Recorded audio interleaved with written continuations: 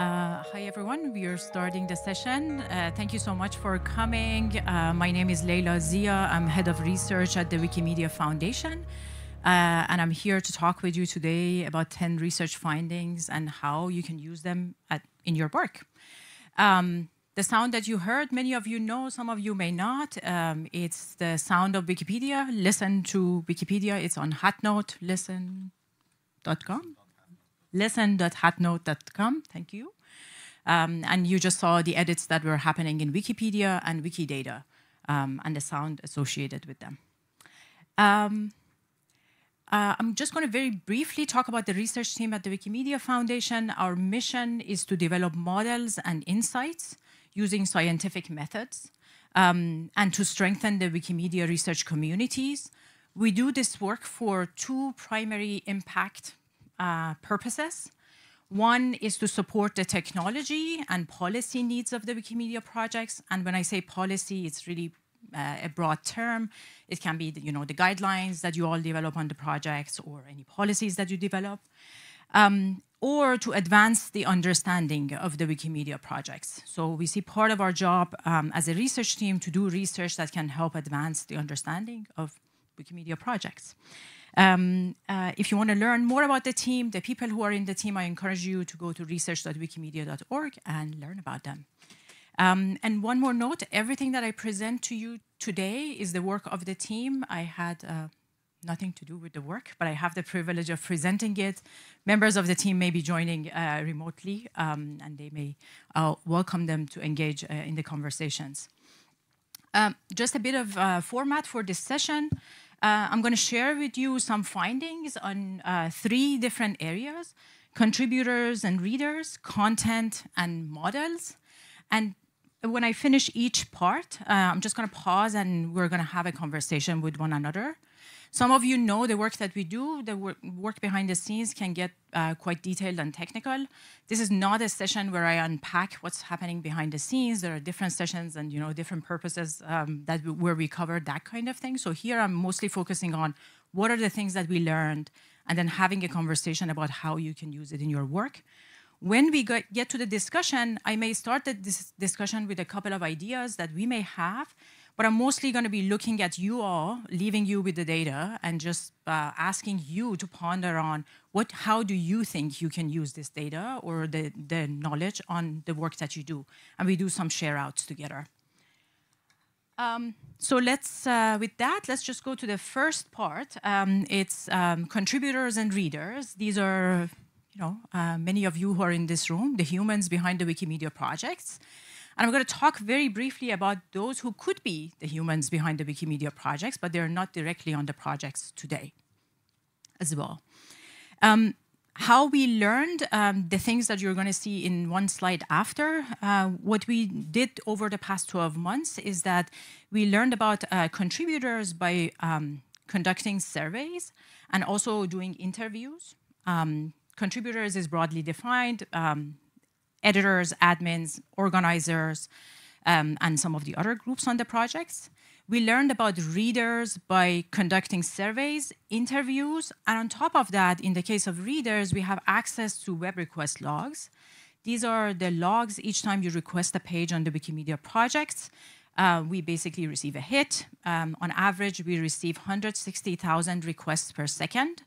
So there is a lot of data that is coming in about people who are accessing, people and machines that are accessing Wikimedia projects, and we have access to that, and we also analyze that.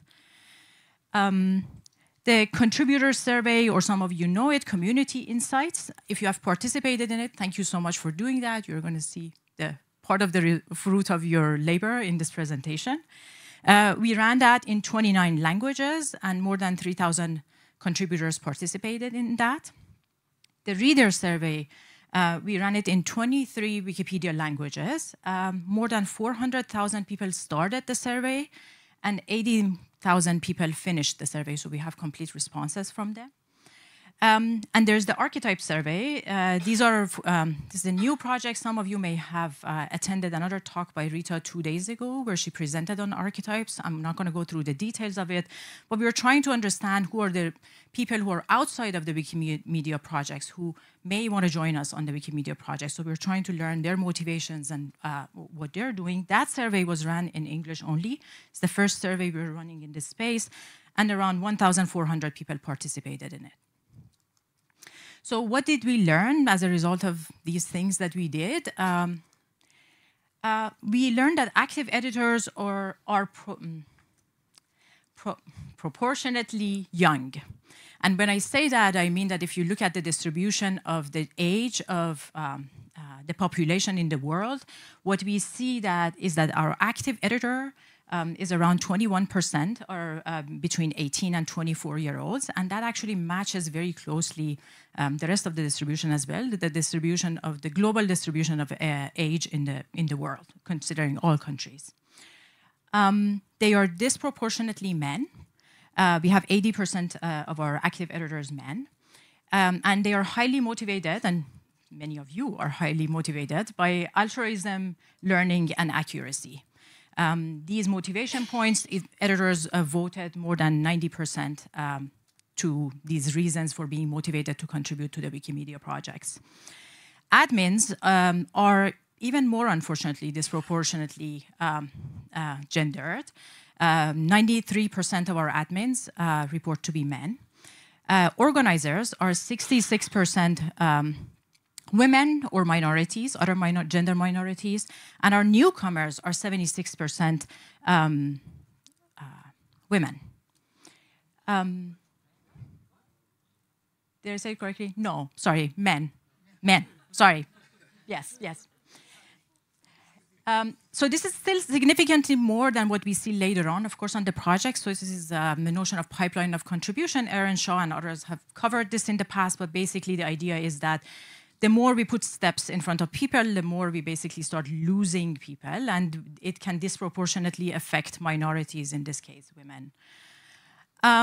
There are preliminary results from the archetype research, and it looks like what motivates the Wikimedia editors can be different than what motivates people who are contributing to other parts of the knowledge commons. There's something to keep in mind. It can mean many things. We can do a lot of things with this information. Our readers are young. Roughly 50% of our readers are less than 30 years old. They are highly educated, 77% beyond high school, and disproportionately men. Roughly 66% are men. Many of our readers come to the website only for one session. 73% of the time, readers come, they open a page, and they read something, and they leave. Just one note I have to say that the rest of the 27% is a very large number. We basically have millions and millions of readers who are coming for more than one hop on the site, but that's definitely a lot of people come only once for one session, one hop in a session, basically checking one page. And when they come for longer than checking one page, they usually browse relatively fast between the pages. So they spend somewhere around 74 seconds on the pages. They heavily use external search engines. This is something that many of us know already, and the results shows that this still seems to be the case. And perhaps important for many of you, they abandon their sessions when they face low-quality articles. They leave the site. They may come back. But they have different motivations for reading Wikipedia at different times of the day, and their topic preferences also changes during the day. Again, this is something that you may expect from your own experience, but it's also something that the data shows. These are some of the findings I wanted to share with you on the contributors and readers front, and this is basically the end of this portion. I want to pause here and just open the room for any reflections that you have as you look at this data, any surprises that you have, or anything that you think by looking at this data, you may want to do something about it. And let me give you the mic. Thank you. I have a quick question about the one session thing. I'm confused. Does that mean that people are coming for one page and then never returning, or they may return later and start a new session? They may return later, but they return later late enough that is not counted as part of the session. I'm curious about number one, active editors, where you kind of basically squish everyone together, because the distribution of young people in the world is obviously skewed towards certain continents, and just trying to ask basically, if you unpack them, do you see proportionate populations, per region? So this data is relatively fresh. We're still analyzing it. So for some countries, some languages, we will be able to give breakdown. We're working with the privacy team to see how we can do that. And when that's available on Meta, I can answer that question. Martin, and then. So most of the numbers look like what I would expect, but beyond high school seems very high number. Do you have an idea what's causing it? Is it maybe the data is skewed because people who have a high education are more likely to fill out a survey, something like that? I'll talk about it a little bit later. So we don't know for sure. But one thing that I'll share later is that the content is actually designed for much higher levels of education, and that there may be at least correlation there, but definitely not causality. But I'll talk about it a little bit later. We can come back to it.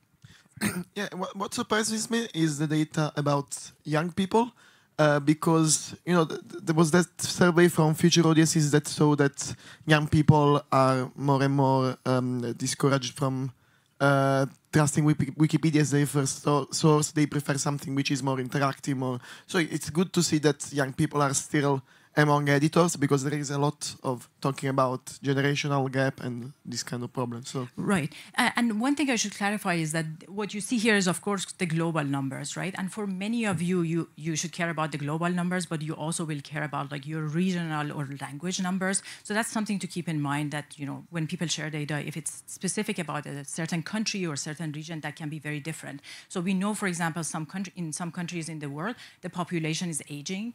And I have not looked at the breakdown, but if in those countries it also follows the distribution, it means in those countries, for example, we have much fewer younger people, right? You're good, Vera? Yeah. Only a short question. How did you define low-quality articles? We have a quality score model. This is, if you want to check the model card for it, it's on Meta. If you just look for model cards, any of these models have like detailed explanation there.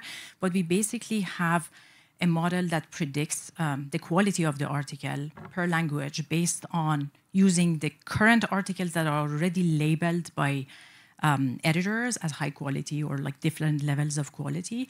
And then we have a model that for the ones that are not labeled predicts what should be the quality of that article.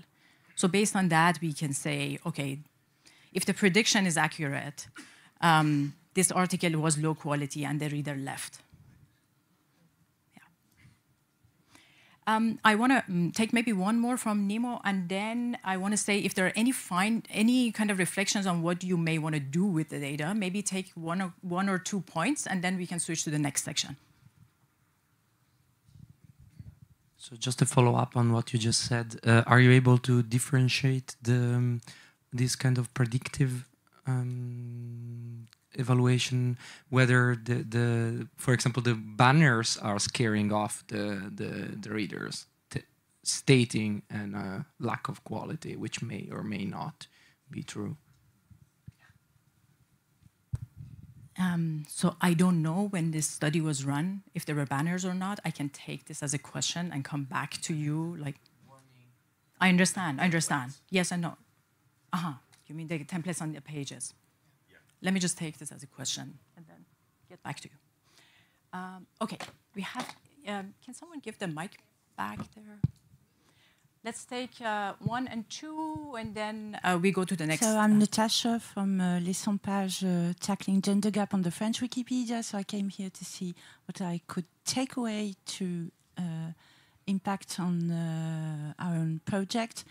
And I had already read the reports, but I think that the projects working on the gender gap need to focus more on having editors, women editors and minorities stay on Wikipedia, whereas we are focused on organizing events, and we have a lot of women organizers who face burnout, when I think that we should really bring them, take their place on the projects and on the governance of the project, which is reflected by the fact that we have few women admins, and we face, so that would be my takeaway from the results and what I would effectively do. Thank you.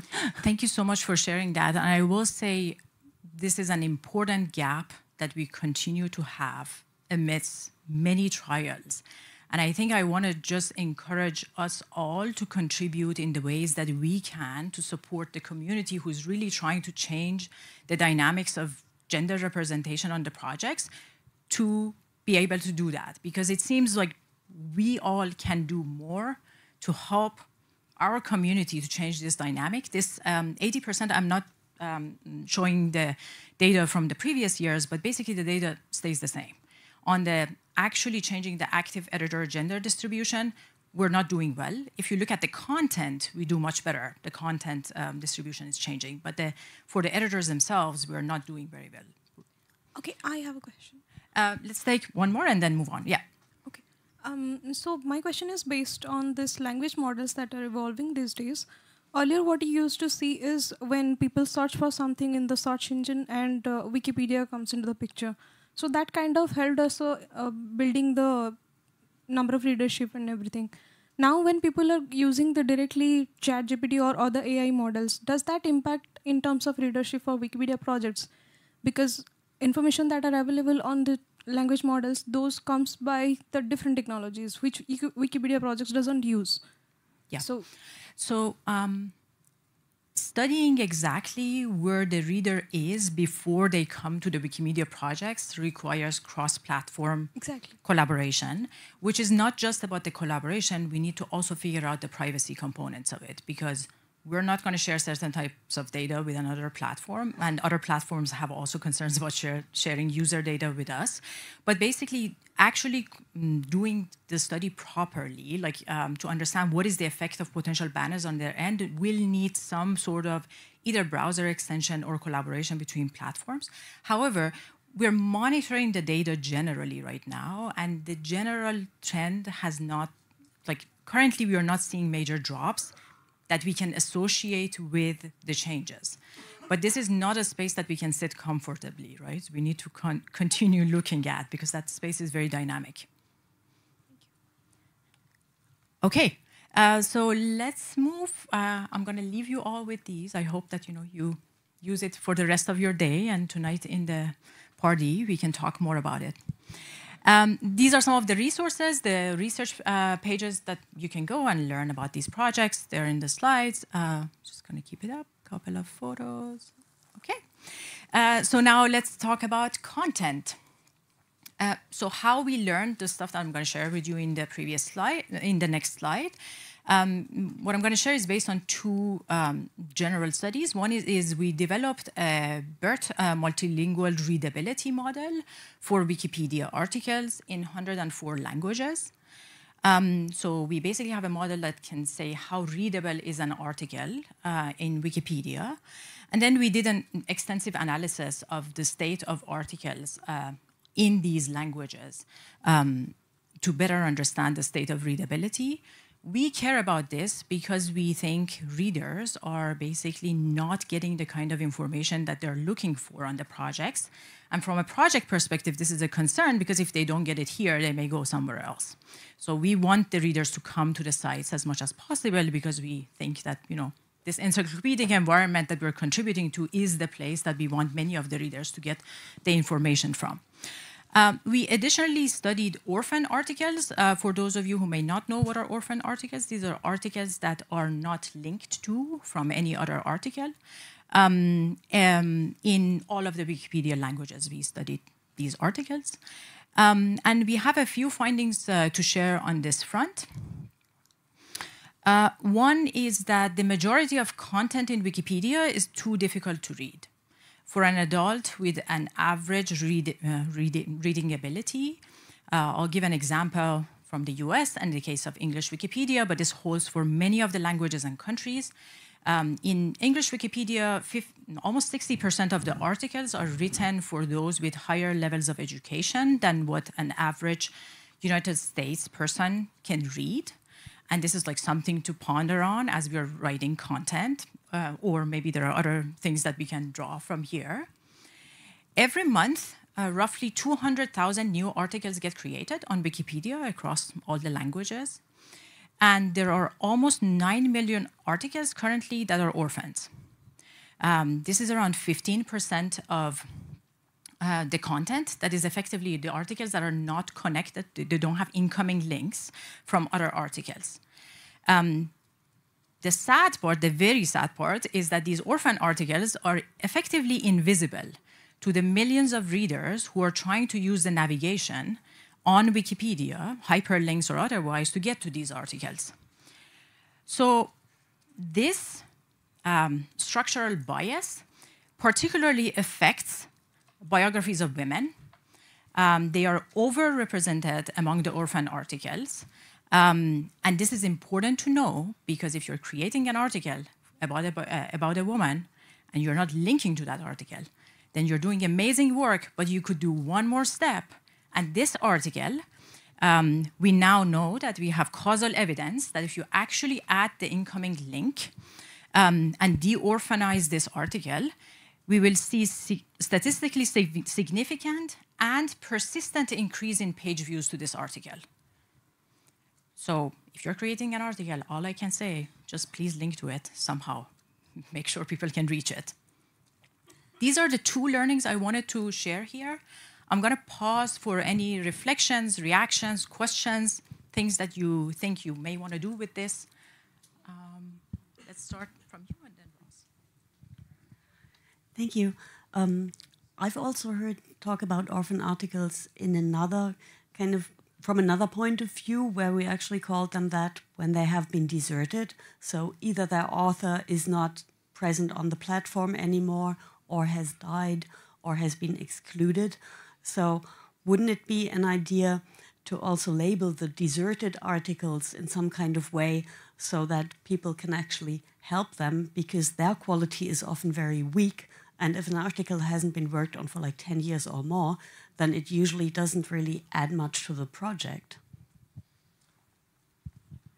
So we haven't studied this, right? But I will just react to your question, which is, I think it is a very reasonable suggestion to say, to me it sounds very reasonable to say we want to know if an article is abandoned and nobody is maintaining it. There are risks even for that situation, right?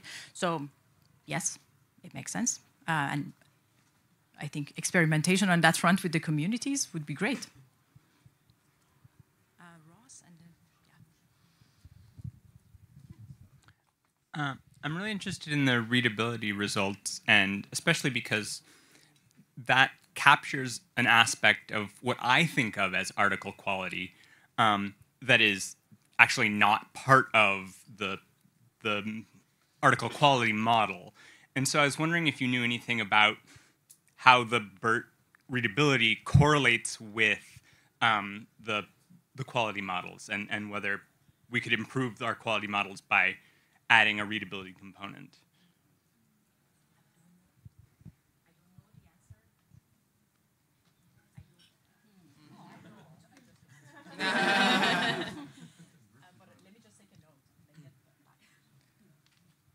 Well, I was a little bit in the same direction. I got surprised by that, and I'm thinking that that's really important information you're giving to us, mostly for the ones who are worried about fighting against disinformation. So I feel there is a connection of how can people process information if they find so difficult Wikipedia articles, and that we usually say that Wikipedia should raise its level of information, and now it seems like, wow, what does it mean to do that if it's right now being thought as too difficult to be read? Like, it came out with a question to think about it. I'll come back to you, Ryan. Just a minute. I'm going to move to here because I want to... there's a tool you can start testing at least on your own until I get back to you with an answer. Readability on Toolforge. You can start testing with some of the articles that you may have in mind, and you may get the answer to the questions. But I have the question, and I'll come back to you. Ryan, do you have a mic?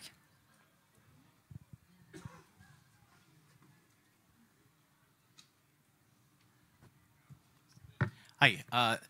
Yeah, thanks. So looking at the orphan statistics was really interesting. And so biographies of women are something that we do a lot of outreach about. And so this suggests to me that de-orphaning is not currently part of the system that we typically use during outreach events where people create a bio and then we kind of leave it there. So my question is about that last bullet point, where we see an increase in the internally referred page views. So if we're going to prioritize the very limited and valuable time that we have with new editors who are learning to create, I'm trying to get a sense of what percentage of page views are internally referred so that we can try to say, is this a better use of time to like create an hour at the end of our editathon to de-orphan? Yeah, I can roughly answer that. I don't have the separation between search and internal search and hyperlink navigation, but it's roughly around 30%. But it's 30. This is significant, right? You have basically millions of readers that are trying to millions of readers reading sessions or attempts that are trying to navigate that network, and it seems to be a pardon my ignorance, but it seems to be a relatively simple step to add, just to say make sure there's an incoming link. Let's take maybe 2 more and then we move on. So we have an automated list of orphaned articles, yeah? And we actually, before last Christmas, we had a special action, and for one, there was also a day where the people were encouraged just to find a match for an orphaned article of their choice. Thank you so much. And Claudia, I'm thinking about your talk the other day about, was it Wiki Martisor?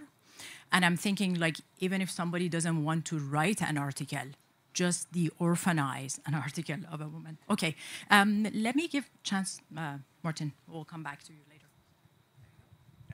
Thank you very much for the discussion and for letting me ask the question as well.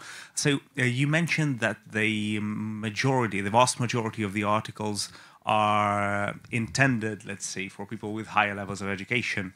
A partial solution to that would be the simple English Wikipedia, which is, well, simple English. So that's the only exception, I think, that does not have a separate ISO code. Would it be a viable idea to create either separate subdomains for these simple projects, like simple German, simple French, whatever, or parts of these projects intended for people with lower levels of education, or for people with lower capacity or capability for processing the information? Given that the initiative with Leichte Sprache in Germany was not overly accepted. Like there are some places where it was accepted and it's still used. But however, I think in Bavaria they actually turned it down. So the regional government stopped using Leichte Sprache at some point. So thanks for thinking through it and thinking about in which ways we can approach to change this. I think what I want to encourage is different ways of thinking about this problem, and there may be different solutions that we come up with.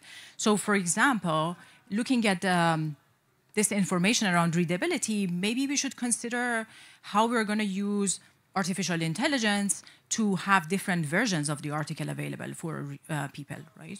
People have, like, not everybody wants to read the article very simple.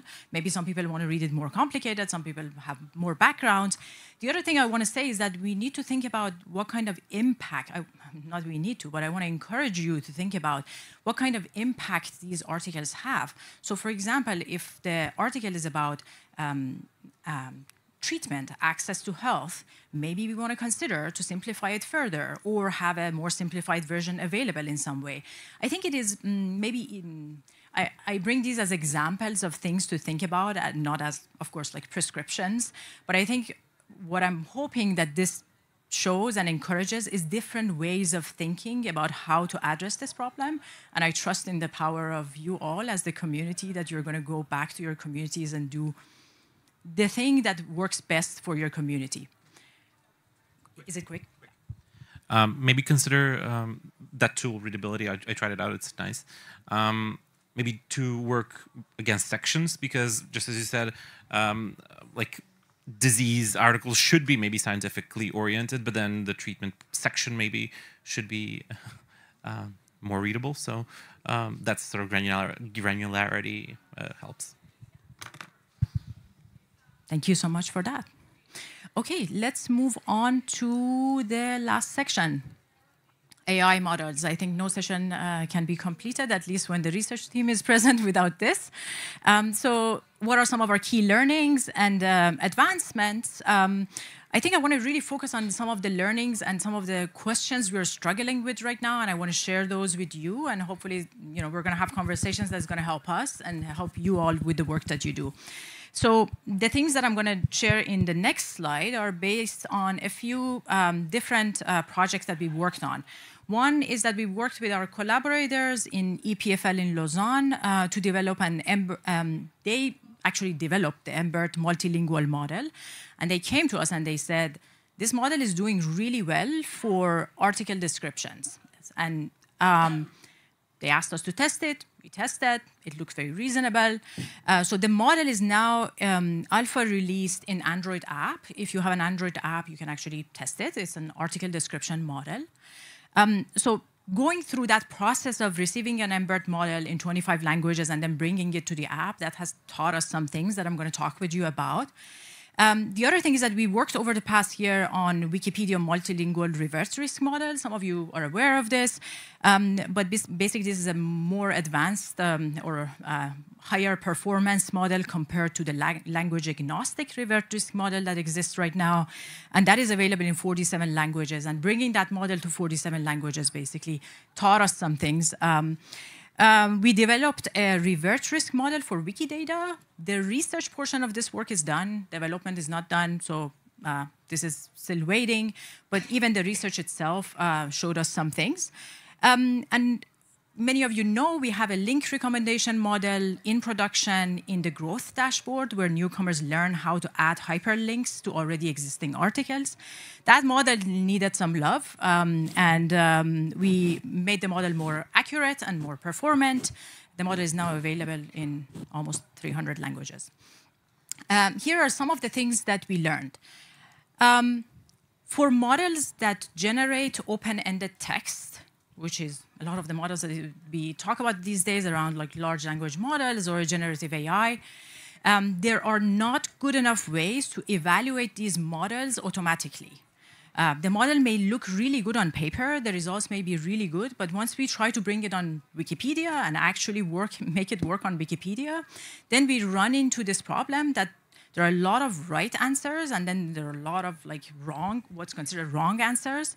But we don't actually have enough good data to be able to automatically assess the quality of these models. And this is what we are concluding for now is that we are at a place that we still need the human to check the result of these models, because sometimes it does amazingly well and sometimes it does miserably bad.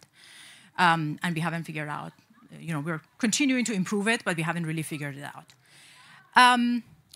Labeling model output for ground truth, just for those of you who ground truth may not mean much, for developing a machine learning or AI model, we need to know what is the source of truth. There needs to be a piece of data that we can rely on and we say this one for sure we know is correct. So for example, we need to know for sure if an article is deleted or whether a revision is reverted. This kind of ground truth data is very scarce at the moment for us, and this is creating a lot of challenges. One of the challenges, which applies also to you all is that when we want to train these models or when we want to evaluate these models, we come back to the communities and ask the communities to help with labeling. And this labeling is very expensive. Of course, like your resources are limited, so we are coming back to you with like, we really need your help with more labeling. To the extent that we have, language experts or like people who speak the languages in our team and know Wikipedia enough to be able to do this, we speak more than 10 languages, so we can label ourselves. But then when it goes beyond that, then we need to rely on the communities for doing that. And that's, it's a challenge. One place our head is that many of the users with extended rights do a lot of labeling of content already as they're going through their workflows. We just don't have a very good way to bring all these labels back to the systems that we are working with for developing these models. So some of it is really pipeline and infrastructure problem, but it's the problem that is there. If you have contributed to labeling, I thank you sincerely. You are bringing these models to your communities, and I really appreciate that you show up and do the labeling. And please know that we don't ask you without thinking. We go through a lot of things before coming to you to ask for help if you want the model to come to your community. And the last thing I want to say is that our approach for offering AI models in different languages, we're realizing that it needs to be more and more nuanced. There are many models, many different ways we can serve the more than 300 Wikipedia languages and potentially other projects that we can serve. And we cannot go based on the mental model that every model needs to be available in every language in the same way. One of the constraints that my team is working with is that at the moment, in production, we can have roughly 300 models. So one of the problems we ran with link recommendation, for example, was that for link recommendation, we had one model per language. So we hit that limit of 300 with just one model. So basically, the infrastructure machine learning team came back to us and said, okay, you either are going to have one model in production or you need to figure out how to do this model, link recommendation, without using all the capacity that we have for hosting models. So this is to say that, of course, our infrastructure can expand. We can think about how to work with universities and other places that may have resources. But there is a real cap on infrastructure. And we need to think really collectively, smartly, transparently about what kind of services we offer, AI and ML services we offer when, for what purpose. I'm not too worried about this in some sense. I think we just need to be transparent and have criteria for choosing. Many languages on Wikipedia don't need all the different models that we have today. What they need is perhaps a room to grow and one day have access to those models. We are also thinking about this concept of core functions of editing an encyclopedia. And I actually don't have a lot of understanding of what I'm saying. But the idea is maybe there are a core set of functions that we need to make sure that we support for writing an encyclopedia. And for those functions, we basically aspire to or do whatever we can to bring those functions to every language that we are supporting. And then there are some additional functions or capabilities that we just bring to some of the projects until we have more capacity to expand them. There's not much time in this session to talk about these core functionalities. If you have thoughts about it, if you want to talk about it, I'm here for the rest of the day and evening. I would love to hear from you. With that, these are the findings. I'm just going to open it up. We have 1 minute. So I say, let's do 2 quick questions or maybe 1. Let's do 1, actually. Oh, sorry. Adam. Oh, I feel so honored. At one point, there was a concept of having something like a feature store. And so just quickly explaining, this is something, this is like the input to a machine learning model. But it's features about an article, for example, how many references it has. If we shared those, maybe it could satisfy some of the needs that we have without having to generate an entire model. That's correct. And we currently don't have a feature store, right? So that's part of the challenge. Yes. Okay. Thank you so much for being in this session. I encourage you to stay in touch with us. There are a few ways that you can do that. All the members of the research team offer one-on-one time to talk with you. So if you have a question that you want to talk about, please check out those links. There are different people that you can reach out to. You can book them. There's a public mailing list, WikiResearchL, and research.wikimedia.org. And Kinneret, our research community officer, and myself are here for the rest of the day. Happy to talk with you. Thank you so much.